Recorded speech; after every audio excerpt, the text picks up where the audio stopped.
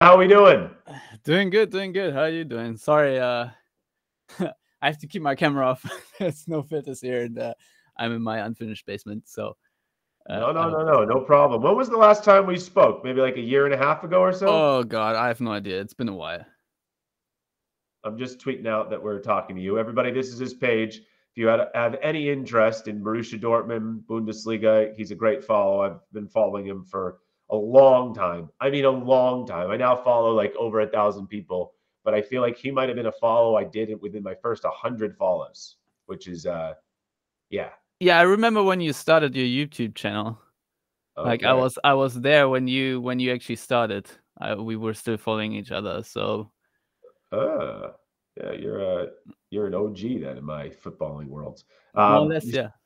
but I guess last time I would have had you on my podcast, it would have been about who? I don't even Pulisic, remember. maybe. Pulisic? Huh. Okay. Man, that was a while ago then. Okay, so basically, Stefan, I'm going to start off with the same question I've been asking all my guests when we talk Jadon Sancho. When I say the name Jadon Sancho, what are the emotions that come over you? Well, my emotion at this point is a little bit of sadness and pity, obviously, because I think he had a very stellar career ahead of him when he sort of had a really meteoric rise at Dortmund, and it did not pan out that way at Manchester United. Yeah, he became a a very sad football player. Obviously, rekindled that a little bit when he rejoined Dortmund for that half season, but I feel like it's a lot of wasted potential right now. So I think these are sort of the emotions uh, for a player that I really thought was going to be maybe top 5 of European football, maybe top 10 from a skill set here, but yeah, did not quite make the breakthrough in the Premier League as many had hoped. Yep. When he was being an absolute baller for Dortmund the first time, right? Yes. And then he finally made the move to Manchester United. Did you think it was going to go really well at United? No. Honestly, just from the experience of how Shinji Kagawa fared at Manchester United and the I don't know dark hole that Manchester United is really. I never really had. Uh, I don't know. That obviously in the back of your head, you know the skill he has, and in general, that should translate to pretty much every club that he plays in. But yeah, he was always a player that needed to be cherished, let's say, by his coaches that needed a lot of trust. And I always felt like the line stand that is Manchester United was going to be difficult for him. So yeah, it's obviously sad how it worked out, but I wasn't at all surprised that it didn't. So more of a United thing rather than a Sancho thing is what you're saying. I don't know because I feel like he might also find it tricky to really translate his skills onto the football field at Chelsea. I do think that Manchester United certainly are a team that are not entirely helpful to players, and his problems with Ten Hag probably were also very personal. But that being said, I'm not entirely sure if he's going to be super happy at Chelsea either, because he is certainly a player that needs to be a starter to really perform well and needs to feel the full trust of his coach. So I Hmm. don't know if Chelsea is the right spot for him in that regard either. If I'm honest, Dortmund certainly could not afford his wages to sign him to a permanent deal or anything. So he had to look elsewhere. But yeah, I also honestly can't tell you if Chelsea is like the perfect fit for Jadon Sancho. Yeah, no, that's fine. I don't be able to. I'm not expecting you to be able to, accurately predict how it'll go at Chelsea. Listen, people who pay attention to Chelsea every day, like myself and everybody in the chat, we can't predict anything with our club. We are very unpredictable at the moment, to say the least. But with Dortmund, that half season that he just played there, how good did he look, or how good did he not look? How do you think he looked? Uh let's put this way.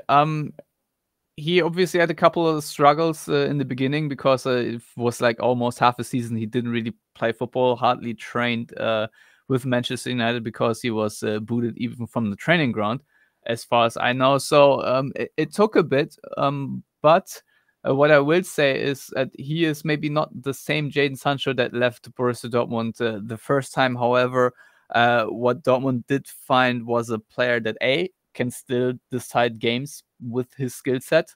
It's very important. A player that can beat his opponents on the one-on-one, which is, I think, is his best skill. Also, someone that just knows how to score goals and assists. You know, all these skill sets are still very much there. But what I will say is, obviously, I think your listeners want to hear the positive stuff first. Is that you had a very well-rounded and mature player mature player. Sorry, you gotta make sure that people don't hear immature. Because especially on the Champions League nights, you could see that Jadon Sancho has understood versus what he did not quite do previously, that football is a very rounded sport where you also need to play off the ball really well, and he has sort of done that too. And I think defensively, he has become a very solid player and knows sort of what spaces to move into when he is off the ball. So I think overall that has had me very impressed that he has matured as a footballer and sort of understood what needs to be done to perform well in high profile games. And I think this is sort of the biggest takeaway, especially in the matchups against PSG, the first leg. He really was one of the biggest difference makers in the second leg. The away leg, he was still pretty integral too. So I think Chelsea does receive a very intelligent player, a player that can dribble, but also knows when to step on the ball, when to circulate possession, and overall has the discipline now to really play football from all of its aspects, if that makes sense. It does. And if anything, what you just said there from a footballing standpoint, Stefan, makes me feel good about the acquisition, because Maresca wants someone who, I mean, Nani just said it, and I think Jadon Sancho actually said it in his little intro interview. Maresca would like someone that, if he's got a decent 1v1 opportunity, to take them 1v1 and create something. But obviously, if it's not there, be able to, hold possession, be able to pass it, recycle, retain possession. So it does sound like Sancho, from a playing perspective, should fit in fairly well with what Maresca's looking for. But like you said, you're more worried about how is he going to come in and be someone who is not guaranteed minutes, is just one of the guys on a long list of guys who Maresca has to kind of focus on and decide between. So I guess you're more worried about it from a vibe standpoint, like right, a vibe and atmosphere standpoint. Yes, yeah, that is really the big question mark. Can Chelsea make him feel at home and make him feel wanted? Because when he returned to Dortmund, to him those were like the most important things. Sort of the feeling that he is there with the ability to help his team, and not just be sort of an outcast and an outsider. And obviously what massively helped is that he has a very deep friendship with Marco Reus. And right. Obviously Marco Reus is now also no longer playing for Borussia Dortmund. So that you got Marco Reus's agent's number? I want to get him on the show. I don't think I have it anymore. I'm sorry. I tried. I might have deleted that when I stopped working for ESPN. I'm sorry. But yeah, no, Marco Reus certainly now in LA Galaxy. So yeah, would be an interesting time to talk to his agent, I'm sure. But yeah, so I think what is important for Jadon Sancho is that he makes friends at Chelsea and people are being nice to him. Sort of that's a very, very simplistic way to look at it. But I know him for long enough to know that this affects his performance on the field quite a lot, that he is in a mentally stable and in a happy place. Yeah.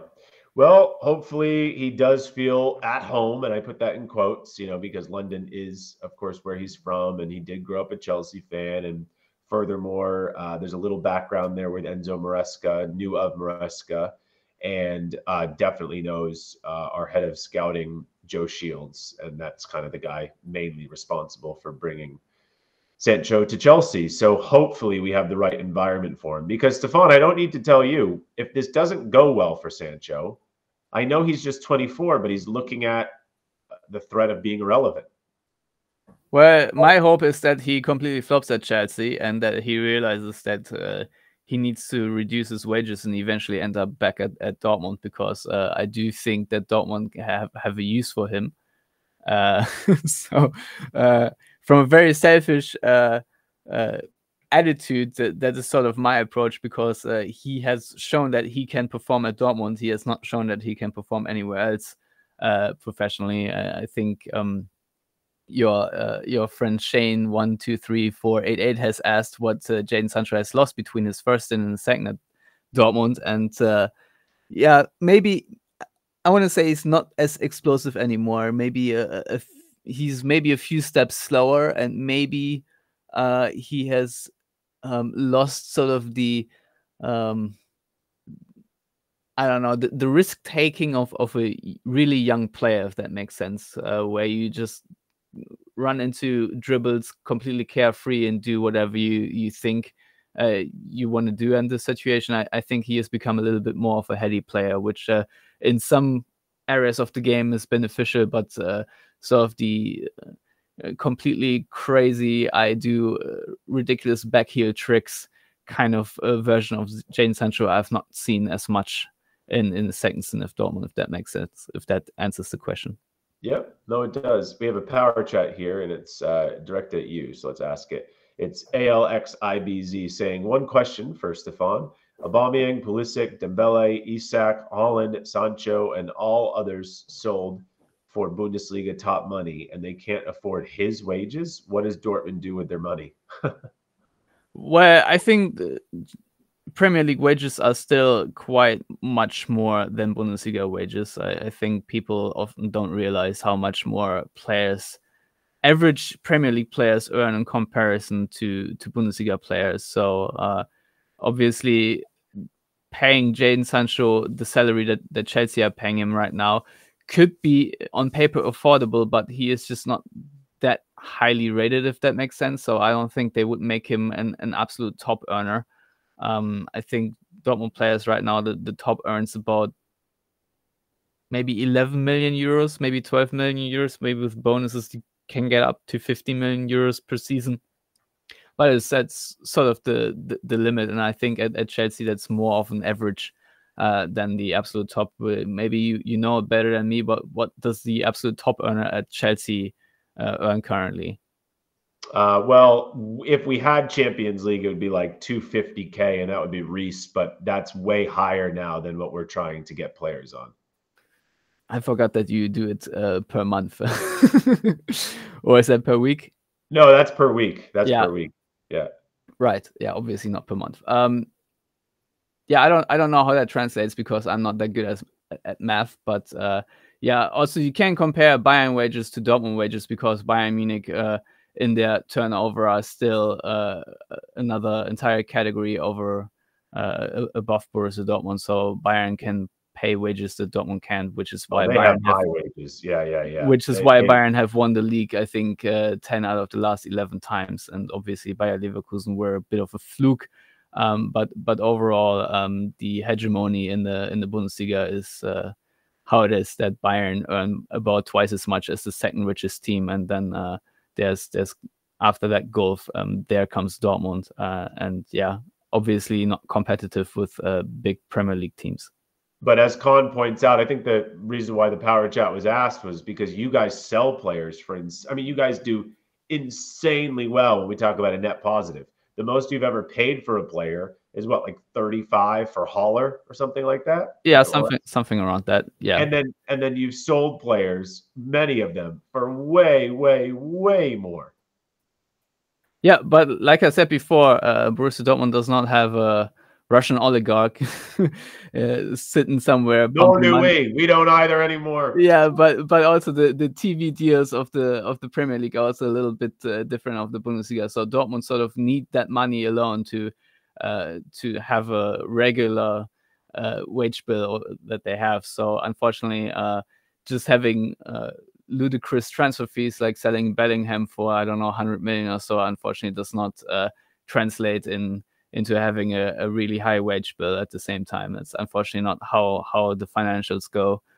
People also always bemoan that Dortmund just can't one-for-one reinvest the money they make, because obviously they still have to pay about, I think, 30% taxes of every transfer income they make. So, if you make 100 million, then basically you have maybe 70 million or so to play with. So unfortunately, the German government or whoever is also taking some money off that as well. Fair enough. All right. Well, I'm just going to basically ask you your gut feeling. Jadon Sancho pictures in training just popped up actually at this moment. So what do you think? You think Jadon Sancho is going to at all be a success at Chelsea? Yeah, I think he'll be a decent role player, but I don't know if he's going to be an out and out starter. I don't know. Looking at the talent that's at Chelsea, I think that he'll be competitive in competing for a starting role, but I just don't think long term it's going to work out. That's sort of my gut feeling. You think he goes to Borussia Dortmund eventually for the third time? Yeah, maybe, or just somewhere else. I don't know, but do you think he would have stayed at Borussia Dortmund if it worked out financially? I think so. Yeah, I think had Dortmund managed to make him an offer that he would have taken on in terms of his wages, I think it would have worked out. But so you don't think that he cares or cared enough about proving that he can play in the Premier League? Because if he just goes to Dortmund, right, and stays there, then he basically is admitting that he couldn't hang in the Premier League. I don't know. I mean, you really have to consider at some point if you're happy doing what you're doing and what you need to prove to yourself maybe and to others is certainly an aspect. But I think if he has found a happy place in Dortmund and realized that this is sort of where he wants to be. And I mean, he had a run to the Champions League final and was darn near close to winning the Champions League there. So, I mean, you can fulfill your dreams playing in the black and yellow as well. And whether Dortmund are a long-term project that excites you or not.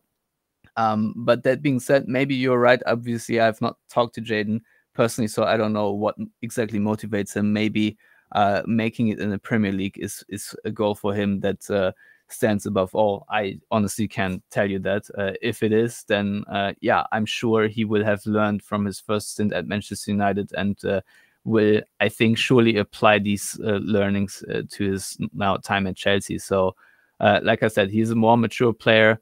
So maybe in a part of me wants this to fail, but on the other hand, I want him to be happy, and I hope for him that it works out and that he feels at home at Chelsea and has some success in the Premier League, because he certainly has the skill set to do that. Fair enough. Last question for you. Did Chelsea screw up by getting rid of Ian Maatsen?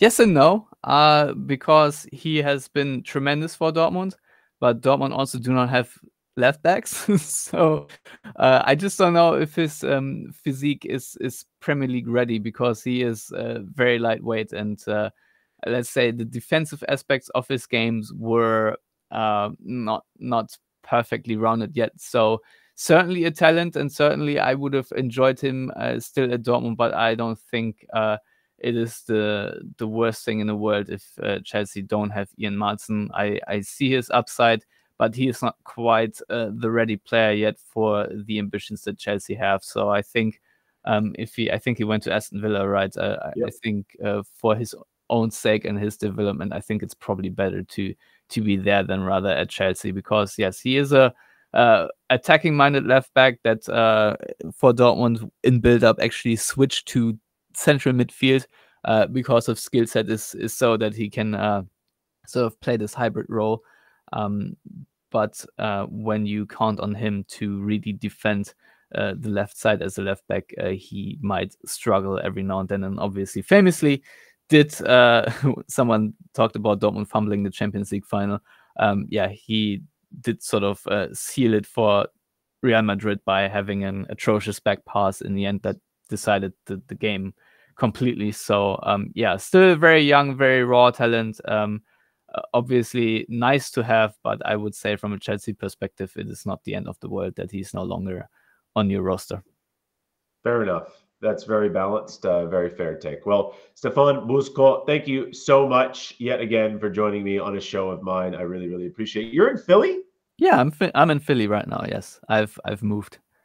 Oh shit. I've been making so many business trips, so to speak, in Philly lately. I'll let you know when I'm next there. All right.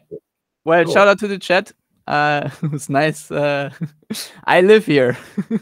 The chat's wild, man. Listen, if you can make it through a half hour with the chat, then you can make it through anything in life. Yeah, someone is asking what kind of business trips you're making. Huh? I said someone is asking what kind of business trips you're making. Can't tell chat too much. Alex, always got to be careful. Oh, yeah. Well, my life is here on display for everybody, so it's already too late for me, basically, to keep any privacy. But yeah. Well, anyway, thank you so much. Thanks for being a good sport. Sometimes when I bring on non-Chelsea people, it gets pretty nasty for them. So, Stefan, top man as always. I really appreciate it. I can handle it. Go Sixers. There you go. All right. Some Americanism. Goodbye, everyone. All right. Well, that was Stefan. And yeah, he's always been a fun